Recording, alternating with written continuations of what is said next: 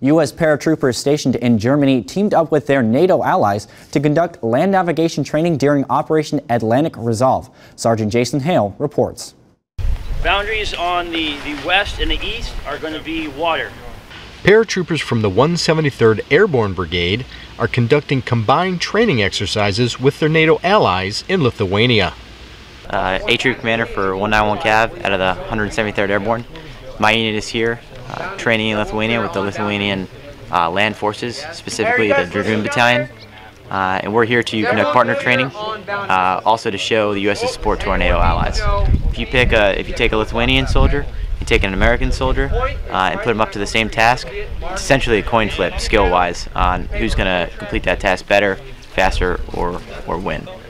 And we come with the USAREUR airborne soldiers to train some things with orientation, and that we conduct with different languages, different transport, and the mentalities of the soldiers are a little bit different, but we conduct the same. We do the same thing and the same missions. So we can do our job the same. So if something happens real, we will speak in one language. Reporting from Klaipėda, Lithuania, I'm Army Sergeant Jason Hale.